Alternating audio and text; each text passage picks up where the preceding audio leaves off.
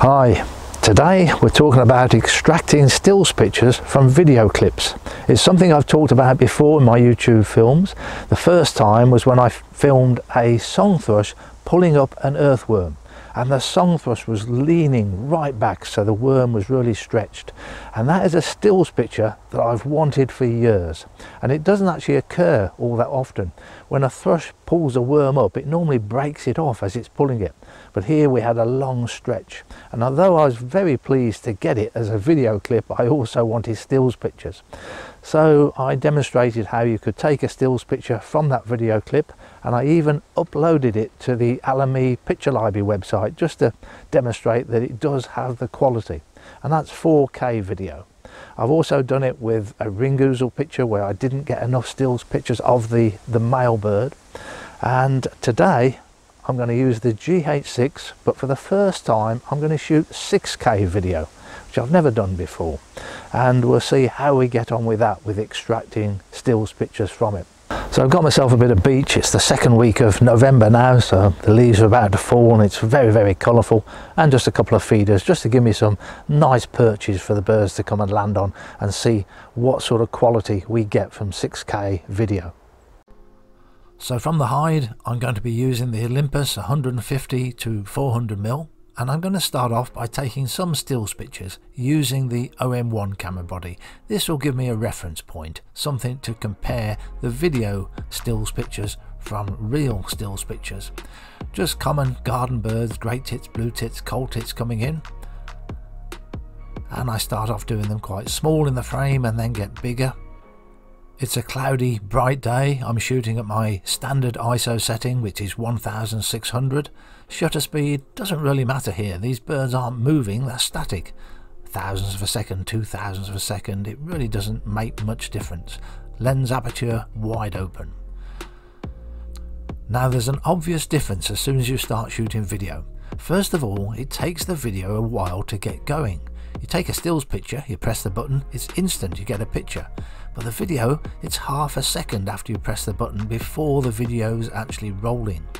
And also the autofocus in video mode is much slower. That can take another half a second or even 1 second before it brings it into focus.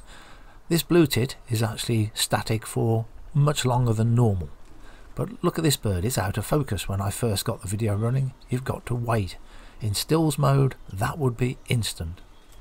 And for birds that don't stay still for very long, that is quite a problem. Whichever video editing software you use, there will be a method of extracting a stills picture. This is Power Director, which is the main video editing software I use. I find it very simple and intuitive. So we select a video clip that looks like it might be suitable, which is this one here. So then we can see this clip in the right-hand main viewing window. I go forward a few frames until the composition looks a bit better, and then to take a stills picture, very simple. There's a camera button over here. We simply press that and it will save a JPEG of that frame. I'm going to save that JPEG into the folder where I'm putting all the video clips and stills for this particular video, and I'll give it a file name.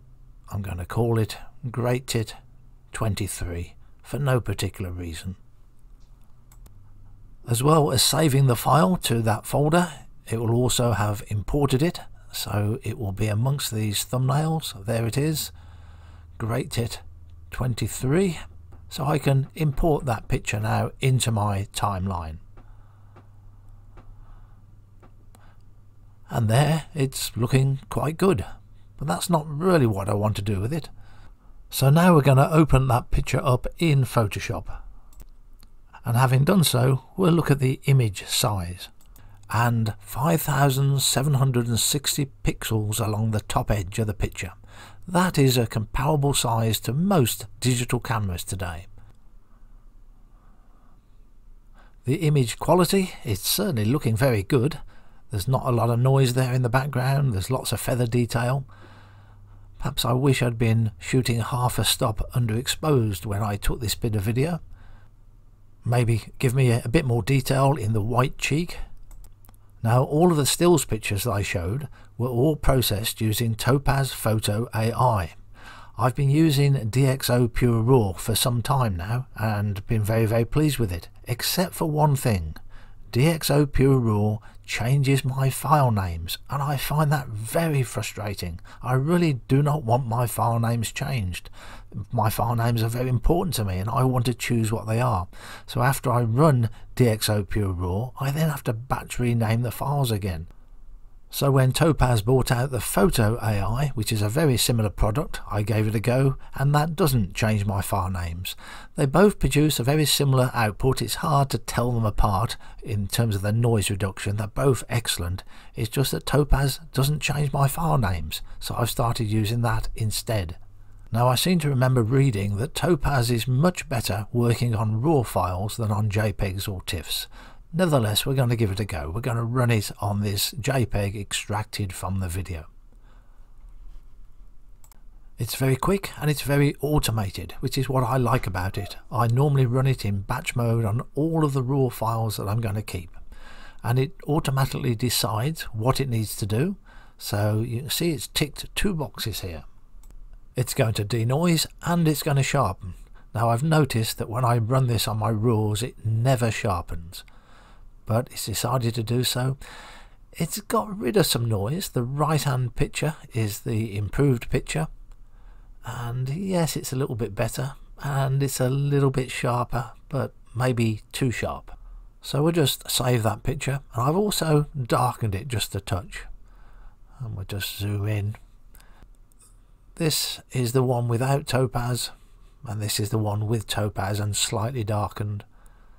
But more importantly, let's look at 3 pictures here. The middle one is a stills picture taken as a RAW file. The left hand and the right hand ones are the picture that I extracted from the video. The left hand one has had Topaz run on it and the right hand one hasn't. They're all very good. They're all sharp. I think I prefer the unsharpened right hand one as the picture extracted from the video. I think the one that Topaz did was too sharp. The middle one, the RAW file, perhaps it has got a sort of edge to it. There's less noise in the background with that picture, but they are all very good. It's just the video has that disadvantage of being slow to get going when you first press the button, and then much slower on the autofocus. There's one other issue with extracting stills pictures from video. When you're shooting video, your shutter speed should be twice that of your frame rate. So if you're shooting at 30 frames per second, you should have a 60th of a second shutter speed. And that's a bit slow. For blue tits and great tits, even when they're sitting still on a branch, a 60th of a second is not really fast enough. And I wouldn't expect to get that many sharp individual frames at that shutter speed. So for this exercise, I ignored that rule and I shot at a faster shutter speed, 1/1000th of a second, which should be fast enough for any of those pictures where the bird is still on the branch. Now that means the video, in theory, shouldn't look so good. It should look flickery because the shutter speed's too fast and the frames are too sharp. They don't dissolve into each other. But that's the theory, that's what I've read. It's still something I haven't got round to proving for myself yet. But anyway, thanks for watching.